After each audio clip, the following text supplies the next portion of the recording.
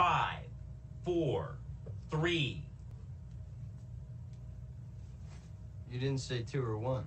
Oh, you don't say 2 or 1. Why not? You just don't. Okay? Now, it goes 5, 4, 3. Wack's World is brought to you by Noah's Arcade. Party on. Wack. Wack's Wack's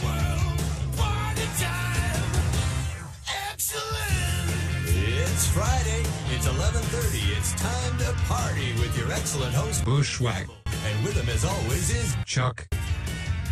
Party on. Wack. And party on. Chuck. Wack's Okay, welcome to Wack's World. Party on. Chuck. I guess.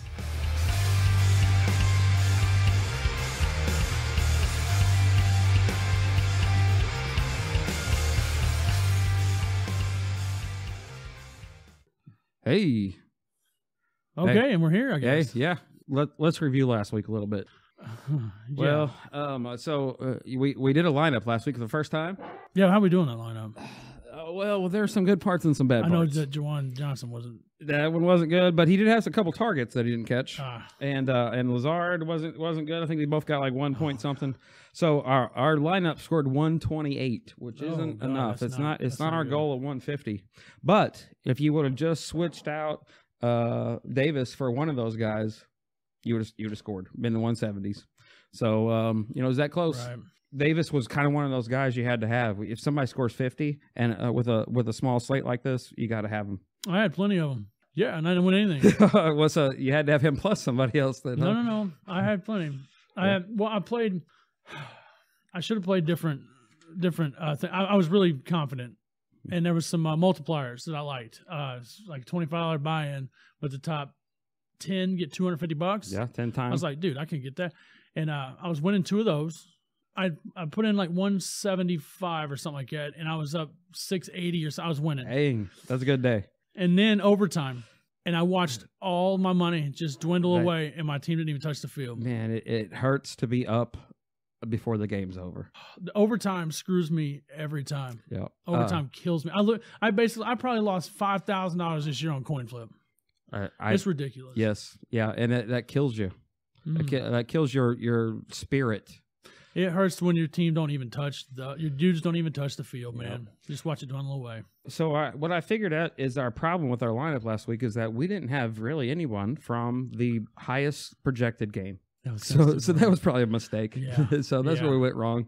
Maybe pulling in a Davis or someone else that scored some points on that would have. Yeah, you got to have that. Now I thought it was going to be a little bit more Knox.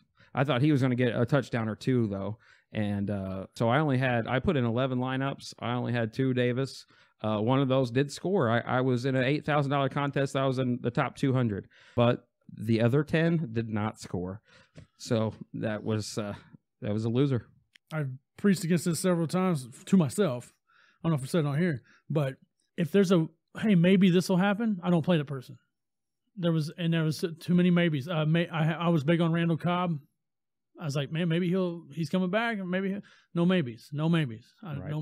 Right. I'm not a maybe person anymore. You know, with the games this week, my problem with it is I think they're all maybes. I don't know. I think I got a pretty good. You got. I think I got a good handle on it. But then again, I thought that last week. So. Yeah. Well, I'm just saying with these Chiefs receivers and with these Cincinnati receivers, it could almost be any one of them. Right, and maybe not.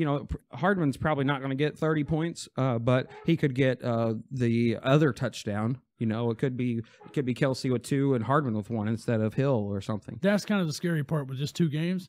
A lot of times you're gonna have to have Well, now if they're both high scoring, you'll be fine. But if say they're both 21 to 18, something they're both like that, you're gonna have to have everybody score. Yes, to win it all. Right. You have to have every single touchdown score. Yep. And I don't think I'm going to play a classic this week. I think I'm just going to play them individually in the captain mode. With very few games, There aren't as many options, obviously, so you have a better chance of getting the higher score, but also there's going to be a whole lot of other people with that same lineup, I believe. So good chance that you split it, unless you come up with that one guy that hardly anybody has that's under the radar. I'll tell you, I have a strategy this week. Okay, let's hear it.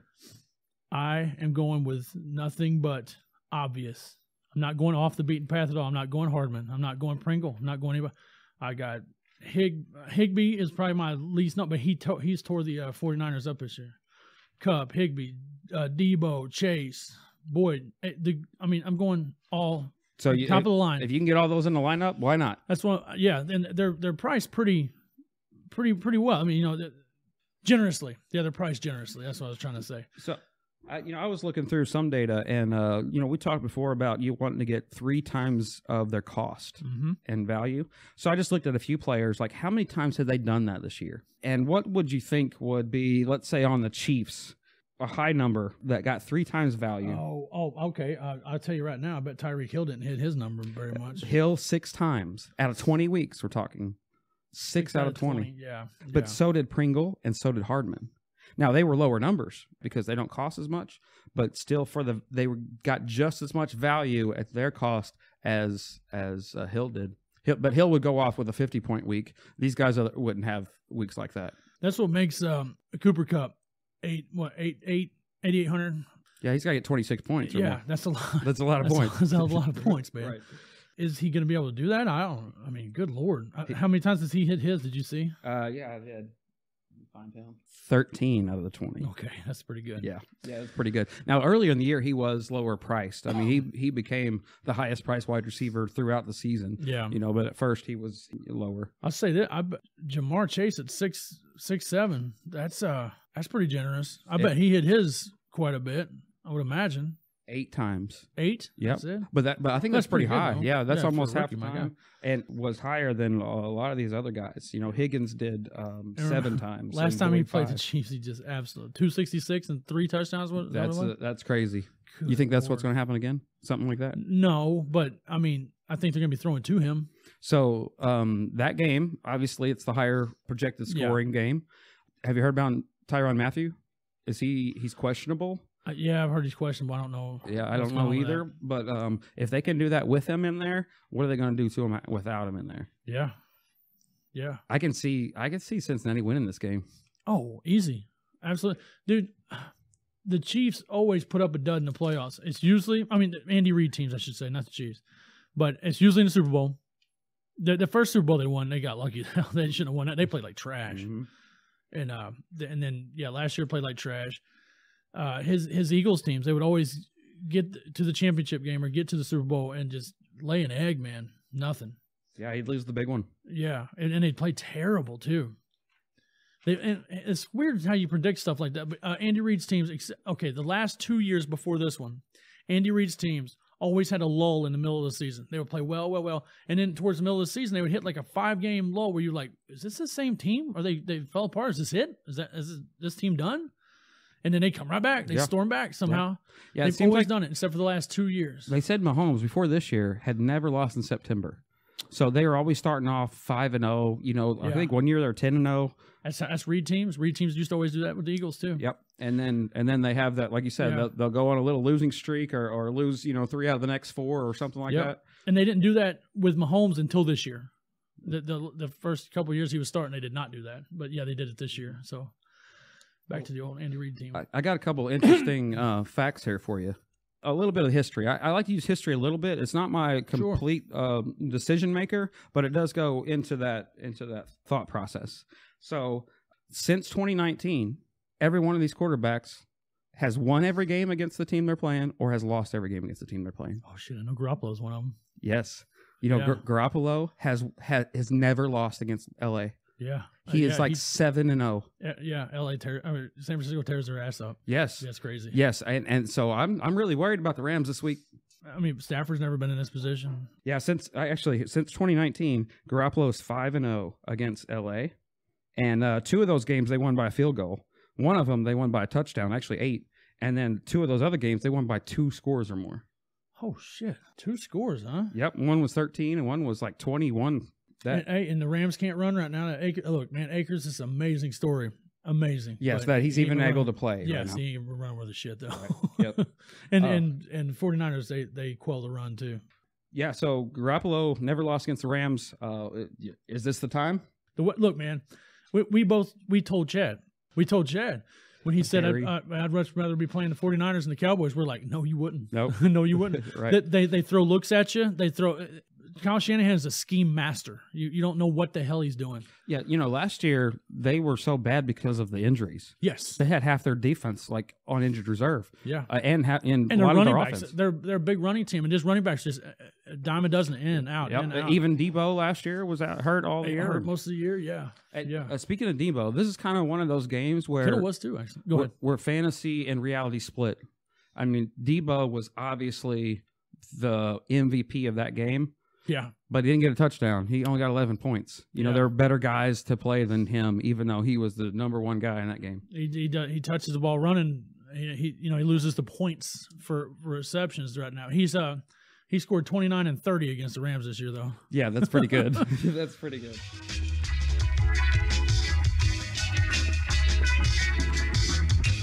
Hey, this is Chuck with the Chris Sabo Power Hour. We'll be re-releasing episodes every Monday at 7 p.m. Like, subscribe, and turn on notifications to listen to all the crazy antics of the boys from back in the day.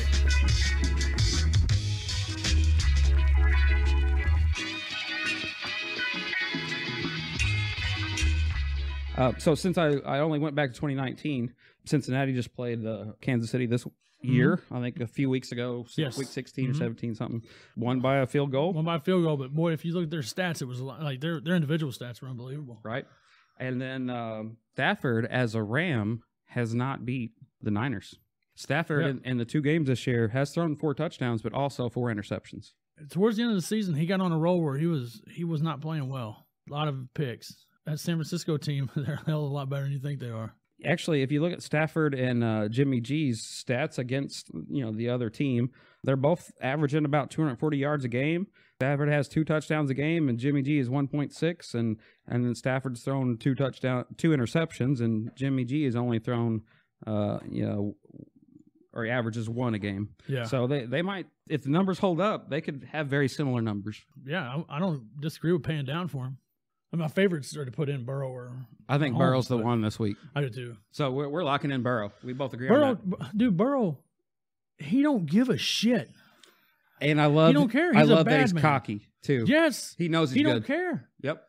He's like, that dude's gonna roll in. He might roll in the Super Bowl. It's like yawn. Who cares? I Right. got it. No big deal. I think when they finally clinched a playoff berth, there was some interview, maybe post-game interview with him, and he's like, just get used to it. We're going to be here. Yeah, And he's I love bad. that. Did you say a kicker? No, To go ahead. McPherson? Oh, dude, I love that guy. This dude's a rookie kicker, okay? He won 4 games, I think, before this. And like 50-yarders. This kid's just a machine. And he's got a 52-yarder to win this game. A big game in the playoffs. Win this game. And he goes up, tells the team, just cracking his knuckles. He's like, oh, man, I can't believe this, dude. We're going to the championship game. They're like, Before he kicked it. before he kicked it. And I'm like, oh, okay. You can't miss after that. No. He goes in, splits him right in half. No big deal, walks off. Dude, this kid's a bad boy. Yep. Yeah. Love him. He's been scoring like 13, 14 points a game or something. Yeah, he's a bad man. I like him. With him and Burrow out there?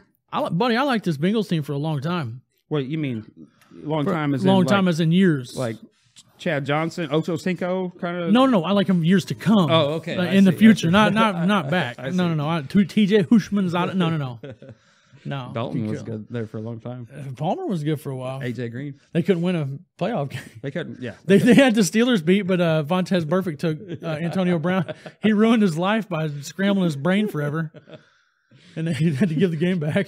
So we blame him for AB's breakdown this That's year? what a lot of people do. They say he was all right until he got his head rung. bashed in there. It was bad too, man. That was a bad one.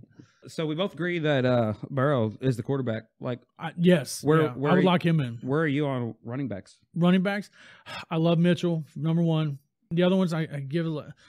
I mean, Burrow or Mixon has more talent, but not everybody's going to go off, and I think the receivers are going to go off there. But of course, he could just fall in the end zone because they're going to be around it. So I'm wondering about Oh, CEH. McKinnon, that's what I like. What am I talking about? McKinnon? Yes, I like Yeah. McKinnon. He's been catching a lot of passes lately. He outcarried him too last game, didn't he? Yeah, he did. Yeah. But CH had probably more efficient runs. He did. But the receiving, if you think that the Bengals are going to be winning, I think that McKinnon's going to be the one in there, which I think that Cincinnati's going to be winning this game. Yeah, I do too. So you're probably right about that. Now, in that game they played earlier this year, Williams had 2 rushing touchdowns. So I'm wondering if they just, if they get close, if they found that they can get a little push on the inside and get some run one in instead of. Yeah, that'd be CEH winning. Yeah, I think so. I think Gore's going to be he would be the backup to a runner, and then McKinnon's probably getting more of the pass catching duties. And I'm not sure what's going to happen with Williams. Maybe he's sitting. He still hurt. I think he might be back, but not 100%. Speaking of back, we have is it a running back this week? Sanu. Is that who you're talking about? Sanu's one of them, but also Henderson's back for the Rams. Oh, McVay stays with one dude though. So Akers. Yeah, Akers, McVay, Sony. Yeah, I think it's Akers. Yeah. McVay always stays with one guy. So you don't think Henderson's going to be a factor at all? No, might be Michelle. I don't know, but if he starts out with Akers, it's going to be Akers. It wasn't Michelle since Akers came back. Really, I don't know why, but yeah, he was hate Michelle. Dude does fine. He's really efficient. Yeah. And Akers has not been efficient. Like I said, Akers a great story. Love the story. I can't believe he's back from Achilles. He'll be better next year. Yeah, absolutely. He'll be great. But yeah, Michelle's better right now. I would throw in some CEH, but I agree with you on Mitchell. He's going to get the volume. He's going to get 23 touches again or something like that. Yeah. And then who was your second? McKinnon for me. McKinnon? Now, it'd be McKinnon /CEH. I'm always wrong on freaking game script anyway, so right. Yeah, I'm going on game script in my brain. So you throw either one of those guys in there. Yeah, rotate them or something. Yep. So the other running back, Mixon, he could be something, but he didn't do anything last game against Kansas City. He's weird, man. Like he don't have 2 great games in a row, and he just had a great one. He's always a risk to fall in the end zone. If they're on the 1, 2, 3 yard line, he's going to get in. And who knows? They could be there 3 damn times. You never know. San Francisco gets run defense anyway. Okay, so I think we agree that it's Mitchell and then one of the Kansas City running backs. Mm-hmm. What about how about we skip wide receiver and go to tight end? What do you have there? Of course, I like Kelsey, of course, but I also like Higbee. Higbee has 3 touchdowns in the 2 games this year against San Francisco. Towards the end of the season and in the playoffs, they've been lighting him up pretty good. Now, Kittle in the last 5 games since 2019 versus the Rams, he's had 3 touchdowns, 3 games with a touchdown, and 2 games with 100 yards. So he could be an option too. He had 5 catches in the last game, but only 10 yards. 10 yards, yeah, that's crazy.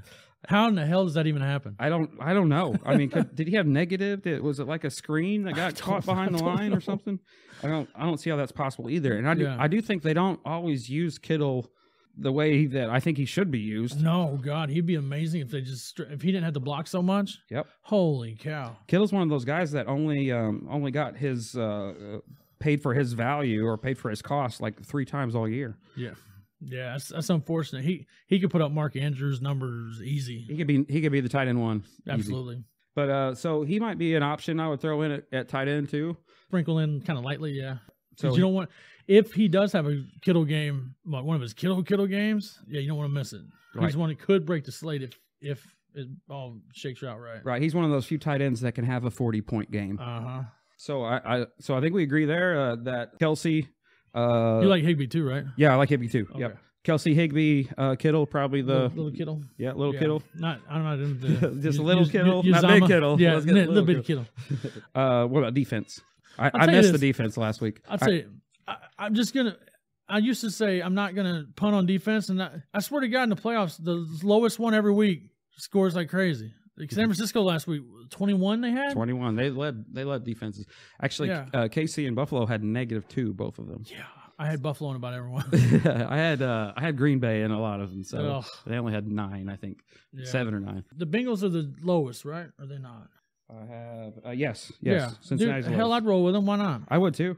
I don't have any problem with that. Actually, I think you can pick any one of these guys. San Francisco's the next lowest. I'd go with that in a second. If you're going to go by the Vegas points, you probably want Rams or San Francisco because they're a lower scoring projected game. True. But any defense can have a pick 6, and then you want to have them.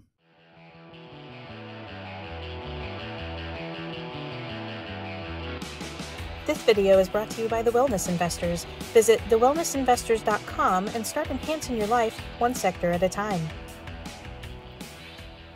Okay, so what are the wide receivers you like this week? I do like Ayuk for some reason. I don't know why, but I got him marked. Well, yes, he did have 107 yards last time against the Rams. And remember that first game, he was in the doghouse for like the first 5-6 weeks of the season. Yep. So he had 100 yards. That's why I liked him. I like T. Higgins because I put a thing on our Fantasy Labs deal. I put on the player thing on a correlation. T. Higgins, if you play T. Higgins, no Jamar Chase. If you play Jamar Chase, no T. Higgins. You know that. So I like the T. Higgins and Tyler Boyd, or the Jamar Chase and Tyler Boyd. Right. With Burrow. I agree. So I like T. Higgins, Boyd, Kupp, Hill, Chase, and Samuel. I don't have Pringle marked, Odell, Jennings, Sanu, Jefferson. I don't have any of those guys. My best lineup that I'm going to put out there, or at least what I think is my best lineup, is I think the same: Burrow, Mitchell, CEH. I'm picking CEH instead of McKinnon there.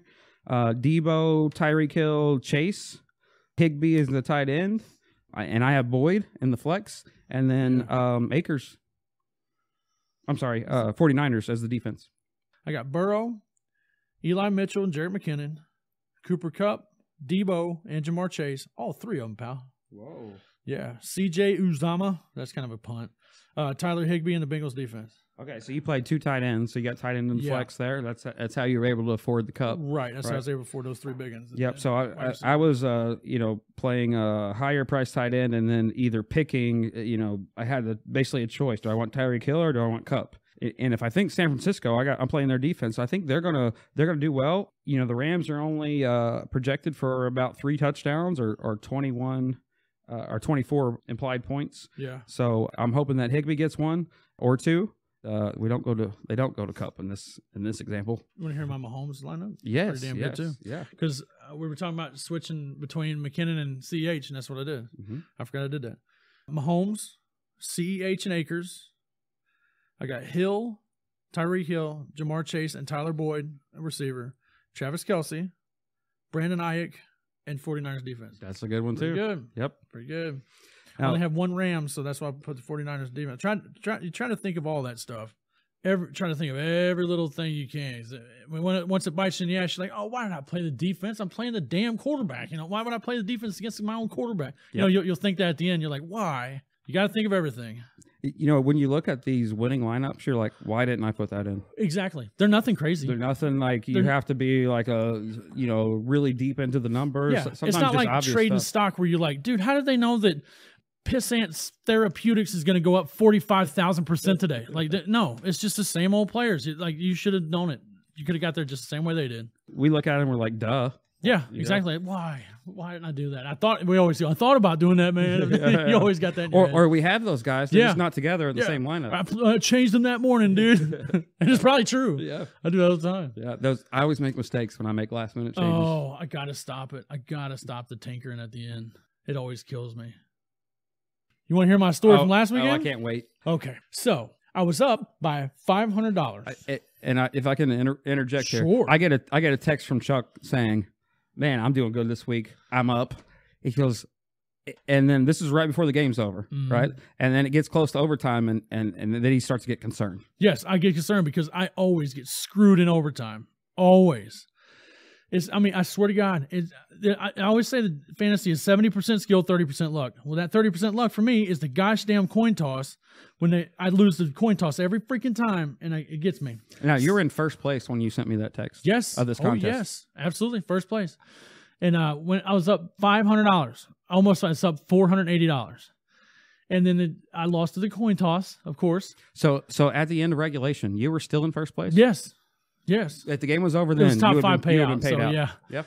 Yeah, but I was in first place. And keep in mind, my team didn't get to touch the ball.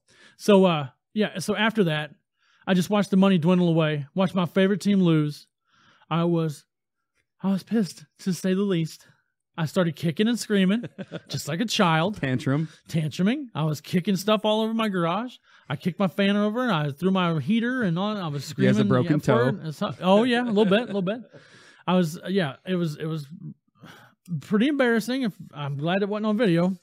And my wife stuck her head out, and she just politely said, "Get the fuck out of here. Everybody's terrified." And I'm like, "Okay, all right, I got you. I'm leaving. I'll go blow off some steam." So I tear ass out down the driveway, and I call my buddy because he was always listening to the scanner. I said, "Turn on the scanner. I don't know what the hell I'm doing, but you might hear something." And I tear off down the highway. Fast as I can, I thought. I get pulled over almost to Farmington. I was going 40 on the highway. I was in a zone. Is that under the minimum? There's a minimum. I don't know if there's a dude thought I was drunk as hell. Probably. Probably. I showed him my lanyard, and he goes, "Oh, yeah, that's tough, buddy. I get it." So I'm like, okay, I get you off the road because I can't drive the speed limit. I can't even get to the speed limit. I'm such a badass. So I get to Walmart, and I'm like, I'm getting a fight or something. You get the cops called on me or something. I was the most polite person you ever met in your life in there. Just saying hi to everybody, just as polite as you can possibly be. And just picking up stuff, going down to clearance aisle stuff. When I left, I was checking out, and I just had to just laugh. I had a snow tube shaped like a Siberian Husky. What is a snow tube? Like to pull behind my go-kart. Like a toboggan or something? Yeah, shaped like a Siberian Husky because my daughter likes Siberian Huskies. So I had that. $25 I gave for that damn thing. And I had orange juice and chocolate milk. And I had a glow-in-the-dark, 5-foot-long glow-in-the-dark iPhone charger. Now, it wasn't going to snow anytime soon as far as I could see on the forecast. Never does. I don't own an iPhone. I don't have an iPhone. It wasn't breakfast. I don't know why I had orange juice and chocolate milk. It was comfort. I guess. I don't know what I bought all this stuff for. It was $40 I spent on that shit. But how did it make you feel? I laughed. So on the way home, I was like, "You're so stupid." Yeah, I just called myself dumb, and I went home. I picked up all the crap that I kicked over, and none of it was broke. I can't even kick hard.